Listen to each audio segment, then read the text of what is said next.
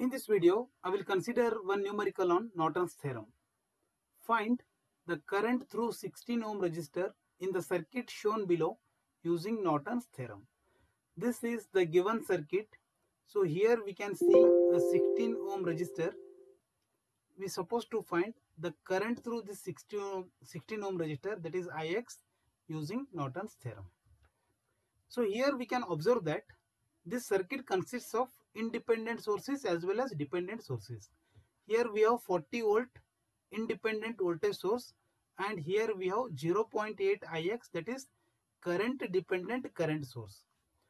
So if the circuit consists of dependent sources, then we supposed to calculate three parameters in Norton's theorem. That is, we supposed to calculate the open circuit voltage VTH, or also known as VOC. We need to find short circuit current ISC, and we have to find Norton's resistance RN. So here VTH or the VOC is the Thevenin's voltage or open circuit voltage, which is calculated across the branch in which current we are calculating. So here we are finding current Ix. So current Ix is flowing in 16 ohm resistor. So to calculate this VOC, we have to remove this 16 ohm resistor from the circuit. If we remove this 16 ohm resistor from the circuit, then this terminal A and B will become open. We have to find voltage between the terminal A and B, that is nothing but VTH or VOC. So first let me calculate VTH, that is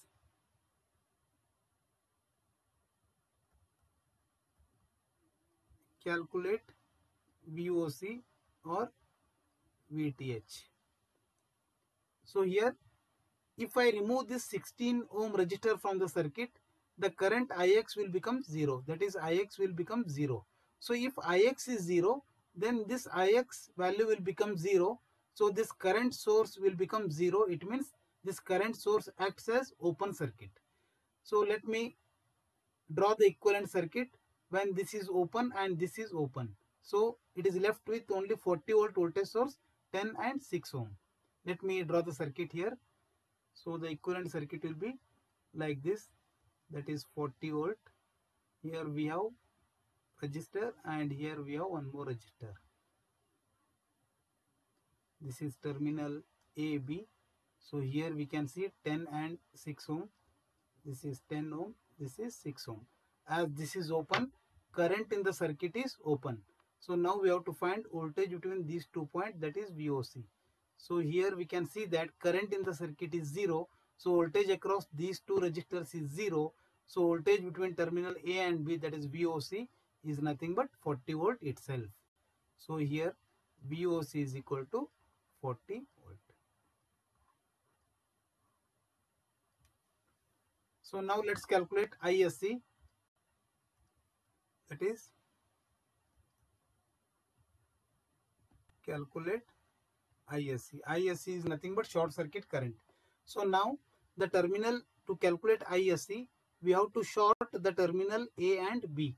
If we short the terminal A and B, the current through that path is known as ISC. So let me redraw the circuit. So here we have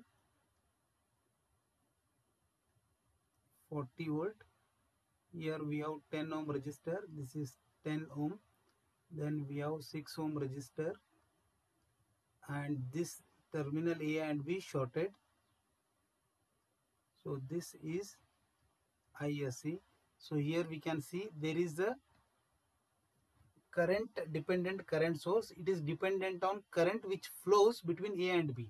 So now in between A and B, current ISC is flowing. So value of this will be, this is current dependent current source. Its value is 0.8 ISC. So now let's calculate ISC. So in this circuit, let current in this loop is say X, and current in this loop is say ISC. So current in this loop is ISC itself. So here I can write, there is a current source between two loops.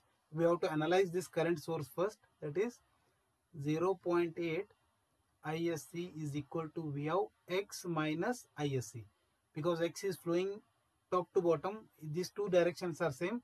ISC is opposite. So 0.8 ISC is equal to X minus ISC, or I can write 0.8 ISC plus ISC is equal to X, or we can write 1.8 ISC is equal to X, or we can write 0 is equal to X minus 1.8 ISC. Let me call it as equation 1. So now we have to apply KVL to this entire loop. That loop is known as super loop. Let me apply KVL to super loop. That is, apply KVL to super loop. So here super loop is A, B, C, D.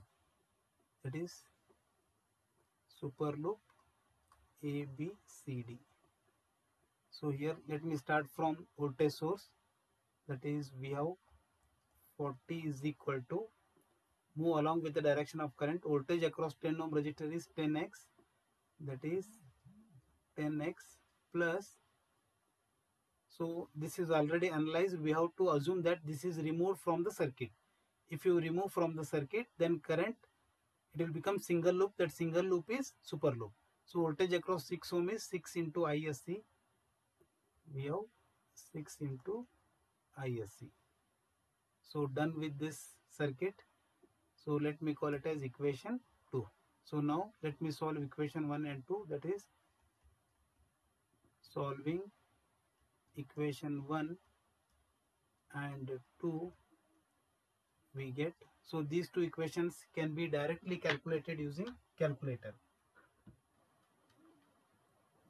So here solving this, will get X is equal to 3 amp and we have IS is equal to 1.667. So now let me find the Norton's resistance, that is Rn. So therefore we can find Rn is equal to VOC divided by ISC. That is, VOC is already we have calculated, which is 40 volt. That is 40 divided by 1.667. So solving this, we'll get Rn is equal to 24 ohm. So now let's draw the Norton's equivalent circuit. We have ISC. So this is ISC and Norton's resistor is connected in parallel with this.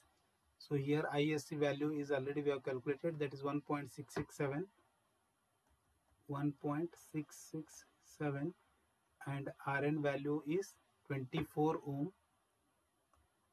So now to this terminal we have to connect the 16 ohm resistor where we are finding the current. So this 16 ohm resistor should be connected across Norton's equivalent circuit. This is terminal A and B.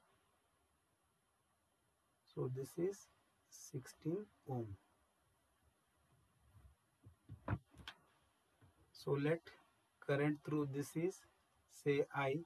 So now I can apply current division rule, that is, by applying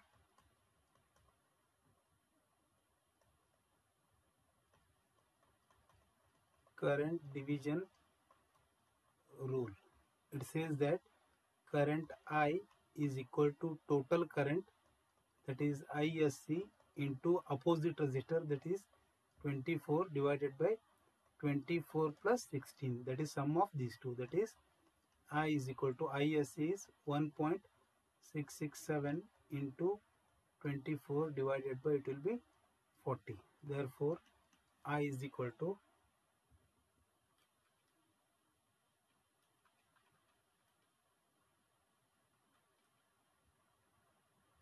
this will be 1 amp. So current through 16 ohm resistor is 1 amp. So this is calculated using Norton's theorem. Thank you for watching.